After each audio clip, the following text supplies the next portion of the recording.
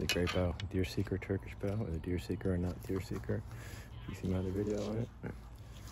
Bought off eBay. I think real cheap. Like, seriously, very nice bow. When you look at the construction, it's very similar to like Vegh and like the other high-end brand that makes like almost the same exact inlay. In the way it has like a thick varnish on top of it. The C is the pattern and the reinforcement. They're telling you like 120 bucks. This is like a steal. Seriously, like one of the best bows I ever shot.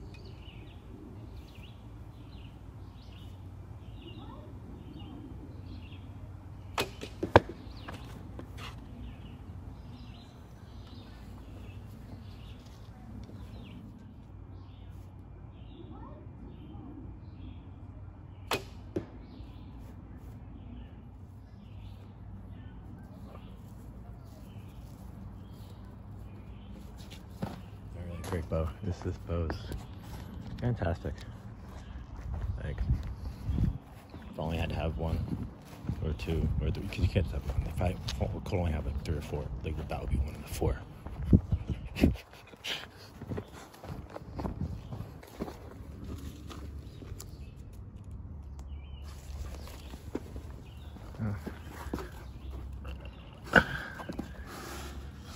Earlier today, my first round shooting, I should have caught it. I should have filmed it.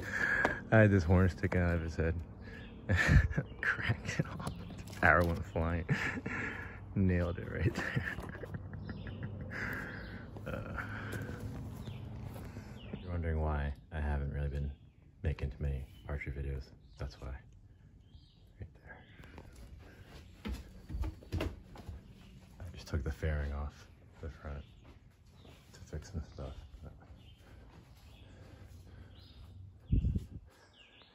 Yamaha Sika 750, 1982.